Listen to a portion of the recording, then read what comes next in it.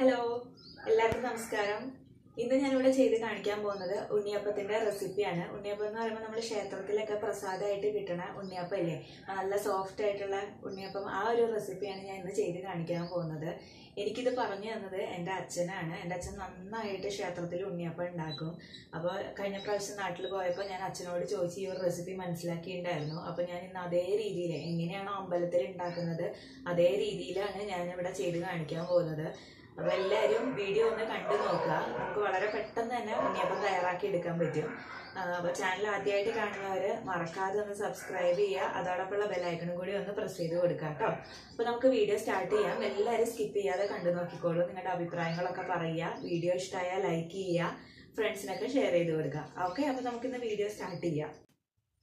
ഉണ്ണിയപ്പം കറക്റ്റായിട്ട് കിട്ടണമെന്നുണ്ടെങ്കിൽ നമ്മൾ എടുക്കുന്ന ഇൻഗ്രീഡിയൻസിൻ്റെ മെഷർമെൻറ്റ് കറക്റ്റായിരിക്കണം. അപ്പോൾ അത് ഞാൻ ഈ വീഡിയോയിൽ പറയുന്നുണ്ട്. എല്ലാവരും അത് കറക്റ്റായിട്ട് ഫോളോ ചെയ്ത് കഴിഞ്ഞാൽ നല്ല സോഫ്റ്റായിട്ടുള്ള ഉണ്ണിയപ്പം നമുക്ക് ഉണ്ടാക്കാൻ പറ്റും. അപ്പോൾ ഇതിവിടെ ഉണ്ടാക്കാനായിട്ട് ഞാൻ ഒരു റോബസ്റ്റ പഴമാണ് എടുത്തിരിക്കുന്നത്. റോബസ്റ്റ ഇല്ലയെന്നുണ്ടെങ്കിൽ ഞാലിപ്പൂവൻ, പൂവമ്പഴം, പാളയംകോടൻ, കദളിപ്പഴം, ഇതിലേത് വേണമെങ്കിലും നമുക്ക് യൂസ് ചെയ്യാം. പിന്നെ എടുത്തിരിക്കുന്നത് ശർക്കര ഉരുക്കി വെച്ചിട്ടുണ്ട് ഞാൻ. ഇതേപോലെ 4 കട്ട ആയിട്ടുള്ള ശർക്കരയാണ് എടുത്തിരിക്കുന്നത്. പിന്നെ തേങ്ങാക്കൊത്ത് എടുത്തിട്ടുണ്ട്, അതൊരു 2 ടേബിൾ സ്പൂൺ ഉണ്ട്. പിന്നെ വറക്കാൻ ആവശ്യത്തിന് നെയ്യ് എടുത്തിട്ടുണ്ട്. ഇനി നമുക്ക് വേണ്ടതെന്ന് പറഞ്ഞാൽ ഇത് നമുക്ക് ഉണ്ണിയപ്പത്തിന് സോഫ്റ്റ് കിട്ടാനായിട്ട് നമ്മൾ അവൽ യൂസ് ചെയ്യും. അവലെന്ന് പറയുമ്പോൾ ചുവന്ന അവലാണ് എടുത്തിരിക്കുന്നത്, അത് കുതിർത്ത് വെച്ചിരിക്കുന്നതാണ്. പിന്നെ ഇതേപോലെ 1 ഗ്ലാസ് അരിപ്പൊടി എടുത്തിട്ടുണ്ട്.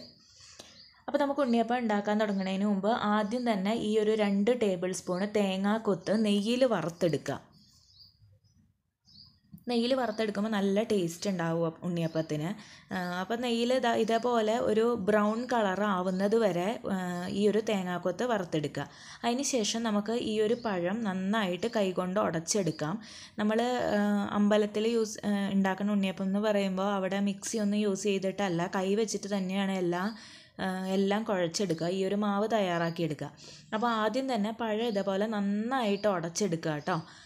പഴം എന്ന് പറയുമ്പോൾ നേന്ത്രപ്പഴം ഒഴികെ വേറെ ഏത് പഴം വേണമെങ്കിലും നിങ്ങൾക്ക് എടുക്കാം. പാളയംകോടൻ ഉണ്ടെങ്കിൽ അതാണ് ഏറ്റവും ബെസ്റ്റ്. ഇല്ലയെന്നുണ്ടെങ്കിൽ റോബസ്റ്റ അല്ലെങ്കിൽ കദളിപ്പഴം, അങ്ങനെ ഏത് വേണമെങ്കിലും എടുക്കാം. പിന്നെ ഇതേപോലെ അവൽ കുതിർത്ത് വെച്ചിട്ടുണ്ട്, ഒരു 3 ടേബിൾ സ്പൂൺ അവൽ മാക്സിമം എടുക്കാം. അതൊരു അരമണിക്കൂർ വെള്ളത്തിൽ കുതിർത്ത് വെച്ചതാണ്. ചുമന്ന അവൽ തന്നെ ഉണ്ടെങ്കിൽ അത്രയും നല്ലത്, ഇല്ലെങ്കിൽ വെള്ള അവൽ വേണമെങ്കിൽ യൂസ് ചെയ്യാം.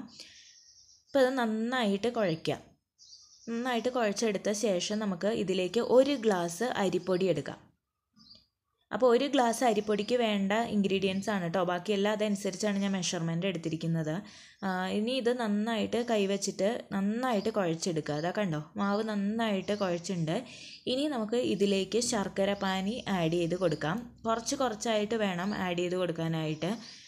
അപ്പോൾ ശർക്കര പാനി നിങ്ങൾ ശർക്കര എടുക്കുമ്പോൾ കറുത്ത ശർക്കര ഉണ്ടെങ്കിൽ ഏറ്റവും നല്ലത് അതാണ്. ഞാനിപ്പോൾ ഇവിടെ വെള്ള ശർക്കര ഓൾറെഡി ഉരുക്കി എടുത്തു പോയി, അപ്പോൾ അത് കാരണം ഇത് വെച്ചിട്ട് ഉണ്ടാക്കുകയാണ്. പക്ഷേ കളറുണ്ടാവില്ല, അത്ര അധികം കളറുണ്ടാവില്ല. കറുത്ത ശർക്കരയാണെന്നുണ്ടെങ്കിൽ ഉണ്ണിയപ്പത്തിന് നല്ല കളറുണ്ടാവും. അപ്പോൾ കറുത്ത ശർക്കരയായാലും വെളുത്ത ശർക്കരയായാലും ടേസ്റ്റിനൊന്നും യാതൊരു വ്യത്യാസം ഉണ്ടാവില്ല. ഇപ്പോൾ ഇതാ കണ്ടോ, മാവ് കുഴച്ച് കഴിഞ്ഞപ്പോൾ ഈ ഒരു വെളുത്ത കളറിൽ തന്നെയാണ് ഇരിക്കുന്നത്. അപ്പോൾ കറുത്ത ശർക്കരയാണെങ്കിൽ കുറച്ചും കൂടി നല്ലതാണ്.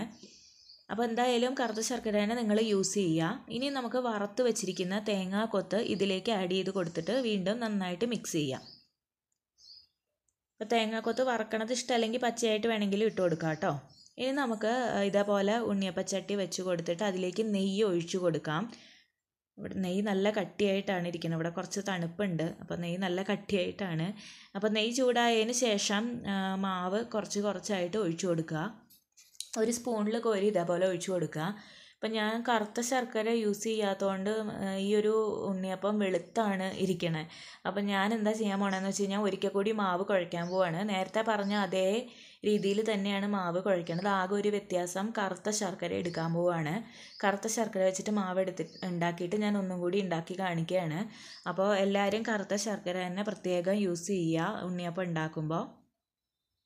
അപ്പോൾ ഒരു സൈഡ് വെന്ത് കഴിയുമ്പോൾ മറിച്ചിട്ട് കൊടുക്കുക. ഇതുപോലെ ഒരു സ്പൂണ് വെച്ചിട്ടൊക്കെ മറിച്ചിട്ട് കൊടുത്താൽ മതി, ഇല്ലെങ്കിൽ പപ്പടം കുത്തി കൊണ്ടായാലും മറിച്ചിട്ട് കൊടുക്കാം. അപ്പോൾ ഞാൻ ആ മാവൊന്ന് തയ്യാറാക്കിക്കൊണ്ട് വന്നിട്ടുണ്ട്. ഇതേപോലെ കറുത്ത ശർക്കര വെച്ചിട്ടാണ് മാവ് തയ്യാറാക്കിയത് രണ്ടാമത്. അപ്പോൾ വേറെ ഇൻഗ്രീഡിയൻസിലൊന്നും വേറെ വ്യത്യാസമില്ല. ആദ്യം കാണിച്ച അതേ സെയിം ഇൻഗ്രീഡിയൻസ് തന്നെയാണ്. ആകെ ഒരൊറ്റ വ്യത്യാസം കറുത്ത ശർക്കര ഇട്ടു എന്ന് മാത്രമേ ഉള്ളൂ. അപ്പോൾ എല്ലാവരും കറുത്ത ശർക്കര വെച്ച് ഉണ്ടാക്കാൻ ശ്രദ്ധിക്കുക കേട്ടോ. അപ്പോൾ ഇതേപോലെ ഉണ്ണിയപ്പം എല്ലാവരും വറുത്തെടുക്കുക. ഞാനിപ്പോൾ ഇതിലേക്ക് മൈദയോ സോഡാപ്പൊടിയോ ഒന്നും ആഡ് ചെയ്ത് കൊടുത്തിട്ടില്ല. അപ്പോൾ ഒരു സൈഡ് വെന്ത് കഴിയുമ്പോൾ മറിച്ചിട്ട് കൊടുക്കുക. അപ്പോൾ ഫസ്റ്റ് ഉണ്ടാക്കിയ ഉണ്ണിയപ്പത്തിൻ്റെ കളറും ഈ ഒരു ഉണ്ണിയപ്പത്തിൻ്റെ കളറും കണ്ടില്ലേ, നല്ല വ്യത്യാസമുണ്ട്. ഇപ്പോൾ കറുത്ത ശർക്കര യൂസ് ചെയ്യുമ്പോൾ നല്ല ഒരു കളർ ഉണ്ടാവും ഉണ്ണിയപ്പത്തിന്. അപ്പോൾ ഇത് രണ്ട് സൈഡും നന്നായിട്ട് ഇതേപോലെ കിട്ടിയിട്ടുണ്ട്, വെന്ത് കിട്ടിയിട്ടുണ്ട്. ഇനി നമുക്കിത് നെയ്യിൽ നിന്ന് കോരിയെടുക്കാം. അപ്പോൾ ഉണ്ണിയപ്പം നല്ല കളറിൽ കിട്ടിയിട്ടുണ്ട്. എല്ലാവരും ഇതൊന്ന് ട്രൈ ചെയ്ത് നോക്കുക. നല്ല സോഫ്റ്റ് ആയിരിക്കും. കണ്ടോ, മൈദയോ സോഡാപ്പൊടിയോ ഒന്നും യൂസ് ചെയ്തില്ലെങ്കിൽ ഉണ്ണിയപ്പം നല്ല സോഫ്റ്റായിട്ട് തന്നെ കിട്ടും.